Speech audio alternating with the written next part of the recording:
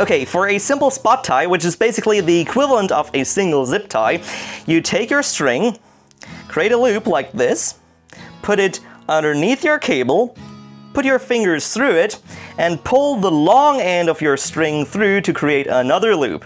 Through that loop, you then pull the short end of the string as well,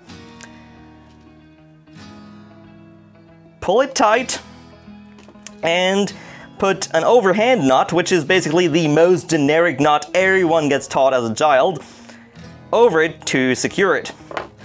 Then you snip off your string and there is your spot tie. So for the actual lacing part, we start off with a clove hitch. I kind of knew that one already. It's a little difficult to do around things, but here we go. Take your string, put it around the cable, like so, over itself, to create a loop.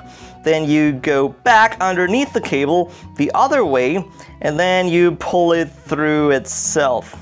So you basically get this kind of figure 8 shape with your strings running off in both directions. This one is very suited for pulling things together tightly. You can finish it off with a simple overhand knot. Then the running stitches turn out to be nothing else than simple overhand knots.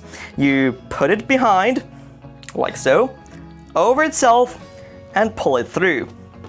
And you see, it's a simple knot, except it's around the cables. You can position it wherever you want and pull it tight. And that's what you do with the entire cable. Over itself, through, and there's your stitch. Underneath, over itself, and pulling through.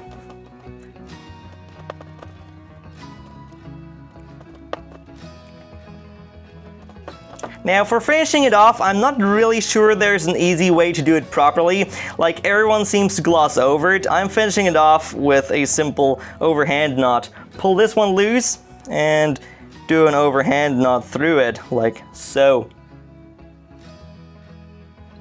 There we go. Then I can pull it back tight. Yeah, it's not ideal, but it works.